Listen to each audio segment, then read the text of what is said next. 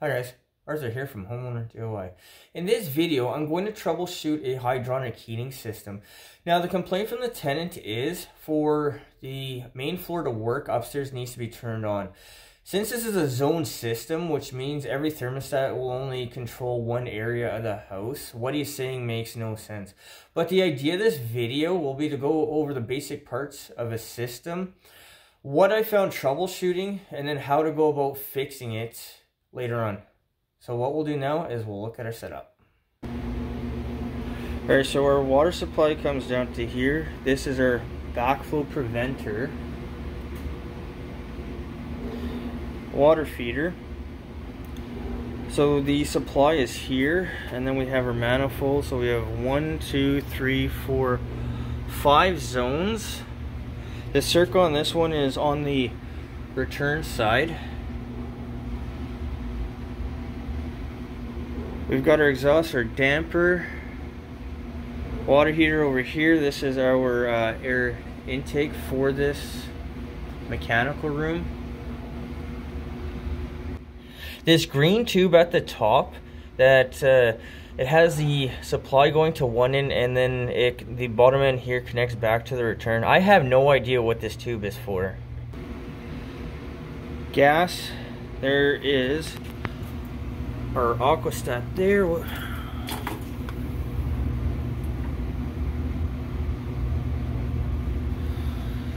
Expansion tank, air vent, and then this is our relief. Alright guys, this is the tools list. So this tools list is geared toward a DIYer, not a professional. So I want to use stuff that you're going to use for general other purpose stuff.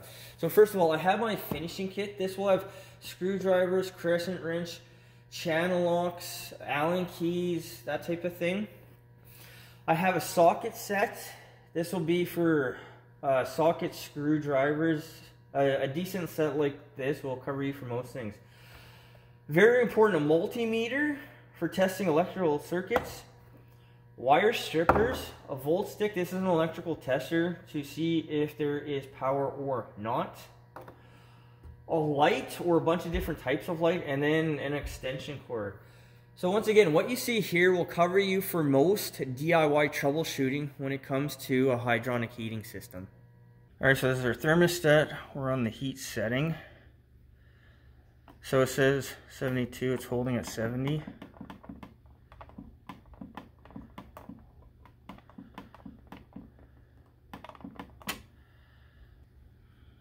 Alright, we'll go down and check the boiler.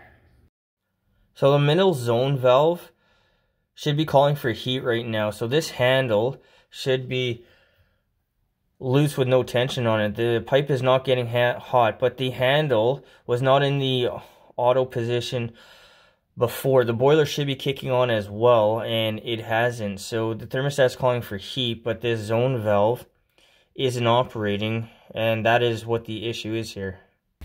Alright, so we have our manifold. The only thing that's calling for heat right now is top floor. But because this is open, that means the water that's going to the top floor is also coming here. And that's why now this is toasty. So what we'll do is we'll take off the cover. So we have RH here and then W. So what I'm going to do is I'm going to check for 24 volts. So this is ACV 200 on this one. And we'll see what it says. With the thermostat calling for heat, there should be 0 volts between the RC and the W. That means the circuit is closed. If the thermostat is not calling for heat, you're going to get what they call a 24 volt system. In this case, it's actually 26.9. But as long as it's close to 24 volts, then you know your transformer is working. And at least right now, you can eliminate the thermostat as being the cause of the problem. Alright guys, when there's no call for heat, this is our zone valve. So you have a lever here, and this should have resistance. You see how it has no resistance? So this is a manual open. I'll show you for the top floor that it actually works properly. So this is the top floor, and you see the resistance and how it springs back because it's spring loaded. So I'm going to take the cover off, and then we're going to take a look inside of the zone valve. Alright, so for this zone valve, there's one screw here. Loosen the screw, and then this whole thing will just slide off.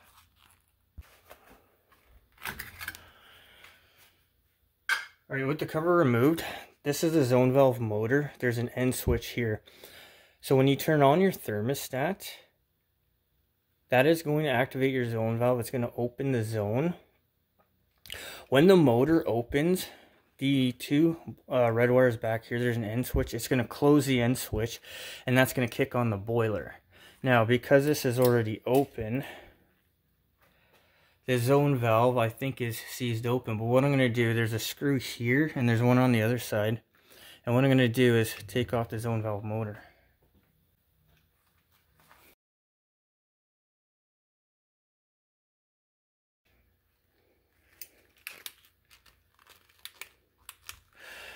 Alright guys, so it's probably really hard to see, but it's stripped on the inside, which means the motor and the actual valve itself, there's no mechanical connection anymore. Alright, so I'm going to hold the manual open, and I'm going to see, because now the end switch is supposed to be closed, we'll see if that kicks on the boiler. No, the boiler has not kicked on. Alright, so opening the zone valve manually doesn't kick on the boiler. The thermostat upstairs doesn't kick on the boiler. So I believe that the end switch is not working anymore and the motor is stripped out. And that is another problem in itself, that it's not actuating the zone valve. Alright, so this is our lever. And it'll move this piece here, and then this is the end switch. So when we close this, do you see the gap? It's not closing the end switch. So I'm going to try to manually open it by pushing down the end switch.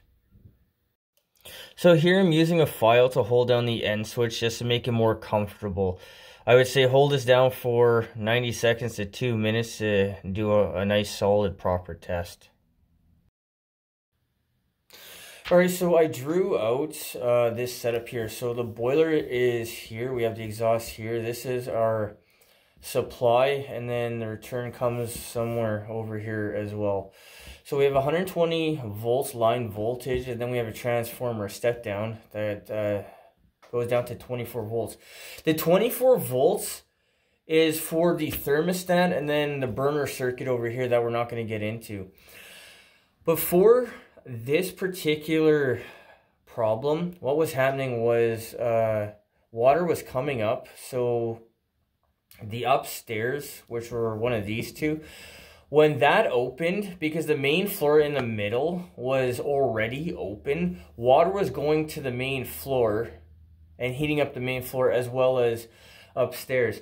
So if you want to heat up your main floor, you also have to heat up upstairs. If you want to heat up upstairs, you also have to heat up your main floor.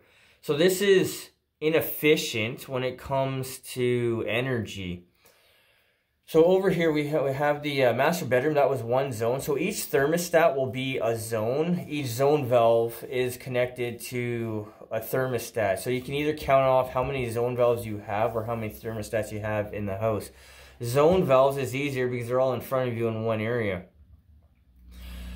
But you have, from your transformer, you have 24 volts that go to one side of the thermostat.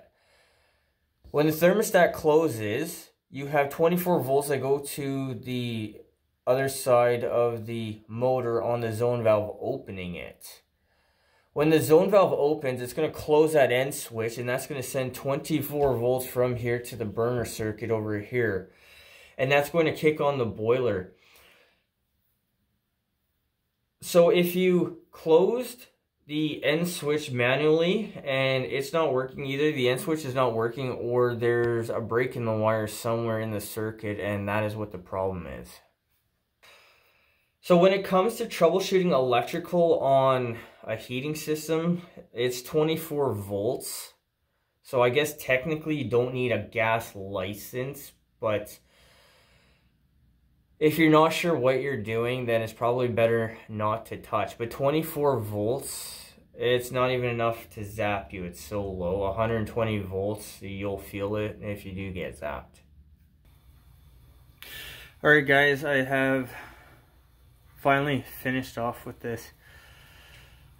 So after talking to the tenant here, this zone valve and then this zone valve needs to be replaced. Whatever these things are, maybe somebody can tell me. I've never seen a connector like this. But when I was messing with this zone valve here, that kicked on the boiler, which means there's loose connections here. You see something like this, that there's no moret even. So this is a moret. So this is not done correctly. You've got bare wire showing right there. This is a god-awful mess. Anyways, what needs to happen here is this all needs to be taken apart, cleaned up, and put back together properly. Because if you have loose connections, you're going to run into issues. So what we'll do now is an overview of this job. Alright guys, so that concludes this job. So really what wound up happening here was whoever did the wiring or changed something later on, they didn't do a very good job. With loose connections, you'll have all sorts of strange things happen. The thing about electrical problems is they can be baffling. They can make no sense whatsoever. When you have a water type of problem, I mean, if something is leaking, you're going to see it. When it comes to electrical, if you have a broken wire or something that's not connected properly, you don't see anything, and then you have to test one by one. So at the end of the day here, I've come to the conclusion that loose connections are the problem. I think some of these zone valves need to be replaced anyway based on the damage to the gears and the other stuff I saw. But here, basically it needs to be taken apart and rewired. Everything I see here, the morets, the way they're put on is no good. The way that the wires were stripped is no good. The way they're tied together is no good. Just everything here. This is an ongoing story with this house. I've been here multiple times. And when it comes to plumbing, it's just every step of the way is somebody that wasn't qualified with what they were doing. The time on this job. The time was about 3 hours. That is going up and downstairs, checking thermostats, checking the transformer, checking all of these other things to make sure that they can be checked off the list. It can be time consuming to troubleshoot electrical issues because, like I said, sometimes they just don't make any sense. The cost of this job, the cost was really nothing. I already have this stuff. What I am going to recommend is 3 out of the 5 zone valves that aren't working properly be replaced. And then all the wiring, the thermostat wiring to the motors, that be taken apart and then redone with morets and done properly. When I was actually trying to remove the motor and end switch for one zone valve, as I was untwisting the wires, the boiler was kicking on and off. Well, that means wires are touching each other intermittently and it's kicking on the boiler. I guess on a positive note here, because this is happening, that means there is continuity. There's no breaks in the wire, but loose connections is just like a break in the wire. So if you're jiggling something around, moving it, and something is like a light is going on and off, that means you have a loose connection somewhere. So guys, this was meant to be a basic overview. I'm sure for a lot of people it still doesn't make much sense. I'm going to try to add to this with some time.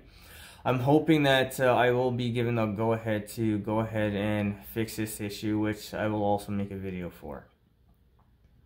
Guys, I hope you enjoyed the video. I hope you learned something. I hope something here is going to help you to become better when it comes to troubleshooting a heating system.